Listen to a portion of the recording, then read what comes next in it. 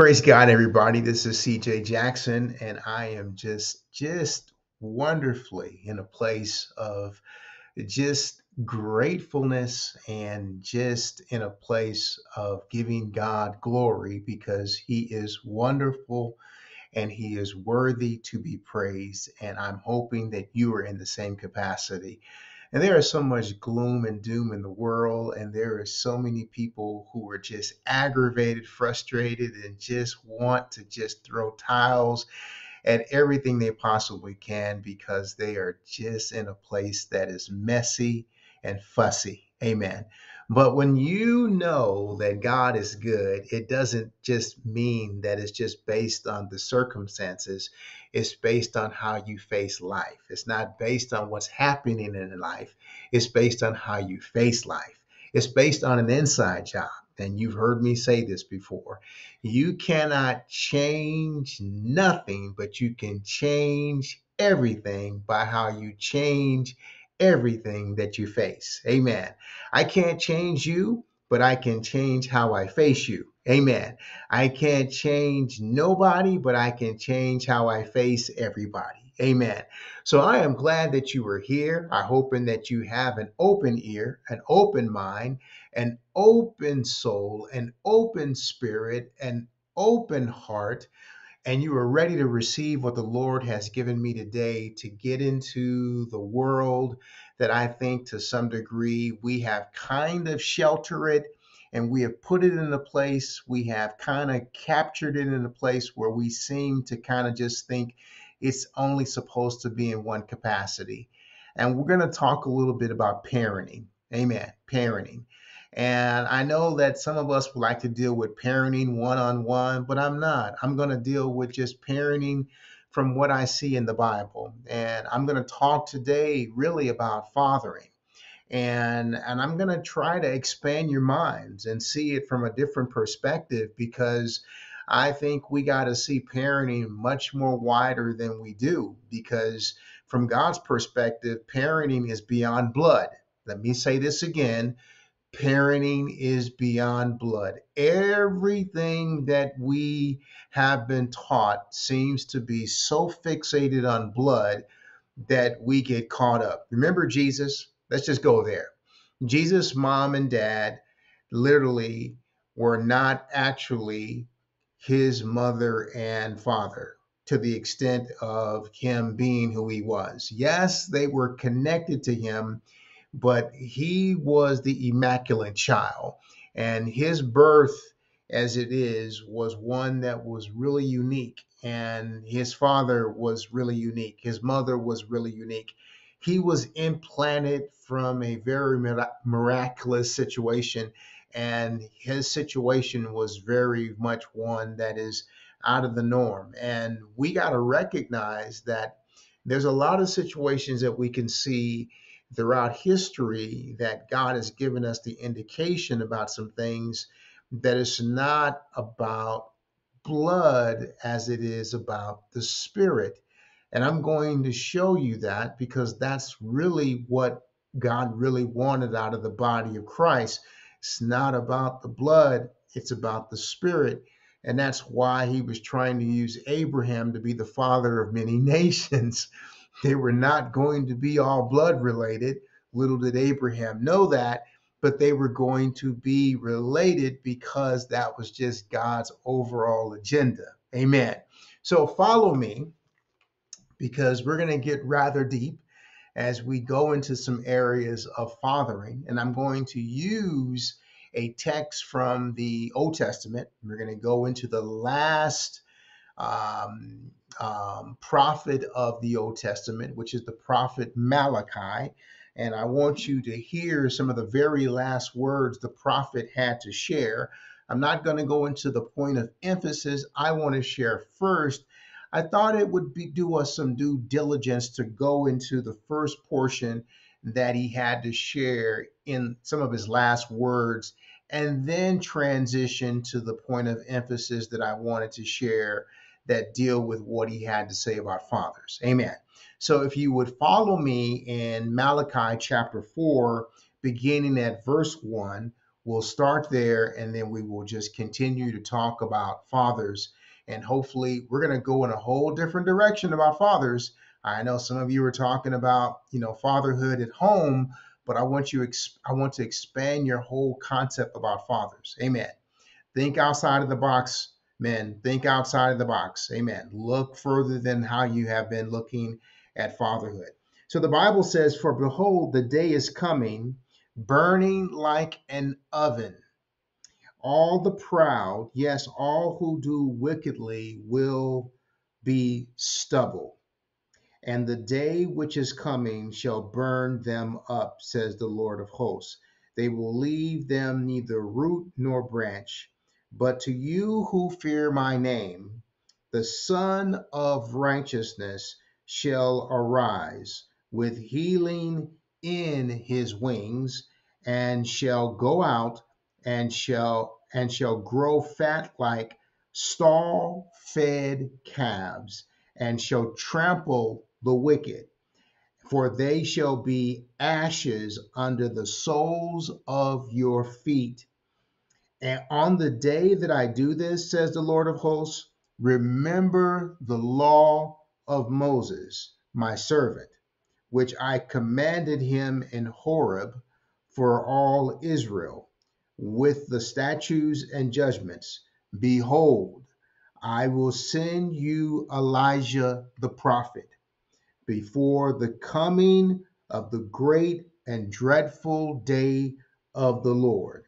And he will turn the hearts of the fathers to the children, and the hearts of the children to the fathers, lest I come and with strike the earth with a curse. Deep stuff, okay? Deep stuff. Now, for those of us that don't know, this was prophecy by the prophet Malachi. He is talking about several things that are going to transpire before the coming of his son, Jesus Christ. And if you read in the text, he says the Son of Righteousness. He doesn't use SON, he uses SUN.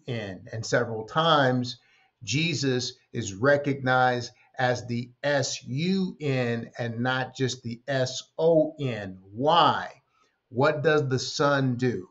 The Son is used as an illuminator, as a radiant force. The Son will actually bring something that, if the heat is right, in certain places, it will bring forth a light that those that cannot handle the light will be able to have a light that the darkness cannot handle it, and therefore it will be extremely too much to deal with because of the light. So he is called the Son of Righteousness, SUN, and not just SON. And then he says, with healing in his wings. So you got to recognize that Jesus is also one that has wings. He has wings, and his wings has healing. He has healing in his wings. His objective is to bring forth healing. What did he do when he came to the face of the earth? He brought healing. Healing to the lame, healing to the weak, healing to the lost, healing to those that were destitute, healing to those that were hungry, healing to the blind, healing to the lame, healing to those that were diseased, healing to those that were filled with demons, healing to those that were paralyzed, healing to those that had blood ailments. He brought healing. This is what Jesus did. Then he says, and you shall go out and grow fat like stall-fed calves. So he's talking about that you shall be able to have substantial needs facilitated. You shall be able to have fulfillment. You shall be able to have things to the point where you shall be fed. you will be able to have your needs facilitated. God is going to use his son to take care of you. Remember, Jesus said, I came that you might have life and have it more abundantly. Remember, he wasn't talking about the afterlife because he said the thief comes to steal, kill, and destroy, but I come in this life that you might have life and have it more abundantly right now. That's what he was talking about. And then he says, for they shall be ashes under the soles of your feet. Who? The wicked. The wicked will be like ashes under the soles of your feet. How is that possible? Because you were walking in righteousness. You have to understand righteousness has no chance with those, or I should say, wickedness has no chance with dealing with those that stand in righteousness. No chance. No chance. No chance at all. God wants us to understand that. That's why the Bible says, seek ye first the kingdom of God, and all these things shall be added unto you. Oh my goodness. Have you had a lot of things added unto you? You see, a lot of us are still waiting for things added unto us because you did not seek righteousness. You've been seeking stuff, but did you seek righteousness? You know, seeking has a mentality that it is like a tenacity. It is a movement that says, I am going to go out and get it. It is a pursuit. It is a movement that is motivated. It has a stick to itiveness, if you will, that it is going to be generated with a motivation that is going to go and get it. And so if you don't have it, then you don't see it. You don't see the things that come along when you seek righteousness. So I'm speaking to a small audience. It's because you have not sought out righteousness. Amen. Amen. And so the Bible goes on to say, on this day that I do this, says the Lord of hosts, remember the law of Moses. Remember, God never said to forget the law of Moses. I don't know where anybody got that from. He never said forget it. He said remember it. Okay? Some of us think that God wants us to forget it. No, no, no. He wants us to remember it. Why? There's some things we need to take under consideration so we can live more effectively. Remember the law of Moses, my servant. We need to remember some things. Amen. Which I commanded him in Horeb for all Israel. He didn't say commanded you. He said, I wanted you to remember. Listen, I wanted you to remember. He said, I commanded? No. He said, I want you to remember. Remember this now. This is important. He didn't say that I'm commanding you this. He said, I wanted you to remember this. He said, with the statutes and judgments, behold, I send to you Elijah the prophet. Wait a minute, Elijah died a long time ago, way long time ago. So he's not talking about the Elijah. He's talking about another so-called Elijah that we read about in Matthew, Mark, Luke, and John. And that Elijah is John the Baptist. That's the other Elijah. He's talking about that Elijah is the one that he's talking about. So he's talking about a futuristic Elijah that is yet to come. This was a prophecy by the prophet Malachi about this new so-called Elijah. And he says, before the coming and the great dreadful day of the Lord. Before the coming and the dreadful day of the Lord. Wow. So Elijah was before the coming of Christ. You see, the coming of Christ is really saying that this is going to be the very end of everything. I don't think people really understand that. Yes, it is the beginning of having life, it is the beginning of having Christ, but it is a sign of the end. Jesus tried to tell us that. He tried to tell us that all the way back in Matthew chapter 7. He tried to tell us that. He tried to tell us that in Matthew 23 and chapter 24. He tried to tell us that, but it was the dreadful end as well as the beginning. It was the end. It was setting things up for the end. Come on, somebody. I hope you guys are getting this. Now, remember, we're talking about fathers, but I'm trying to share this with you because this is what men are needing to have articulated to share to men. Because what we're dealing with right now is a world filled with passivity in the area of manhood.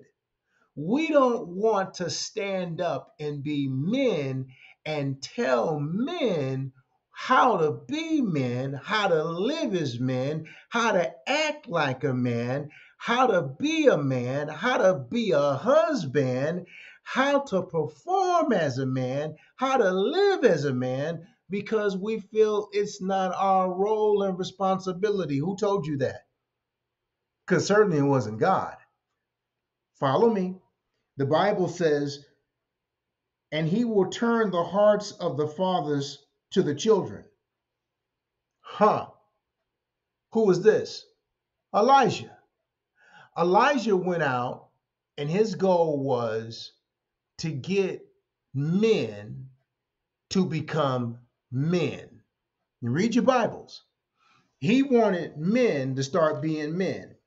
He got soldiers, he got tax collectors, he got ordinary men, he got everybody. The only ones that didn't want to be real men was the Pharisees, the scribes, and the Sadducees, and he called them brood of vipers. He said, "You just came out here to check me out. You really have no intention on repenting. Get." He didn't really want to, they didn't really want to change, and he knew it. But those men that came all the way out to the desert to see him to be baptized, he said, "Okay, you're ready for real fruits of repentance. This is what you got to do." And ladies and gentlemen, if we want to help men to be real men, we got to be real with men. This is the first area we got to do. We got to stop evading, walking away, walking on eggshells. Stop like saying, I'm not going to get in it. I don't want to be the culprit. I don't want to be the bad guy. You're not the bad guy. You're the good guy when you speak truth. Listen, when you speak truth, you're the good guy. I don't know who told you that if you say something that's the truth, you're the bad guy. No, truth is always the divine area of releasing that which is a representation of God. Remember that. We're going to end on this note because we can go much further. And we don't want to go much further without revealing much more that needs to be revealed. Every ounce of information that we are sharing needs to be identified from that which we know is the source, the Word of God. So without further delay, we're going to go ahead and end our time with knowing that you are a blessing. So live like one. Amen.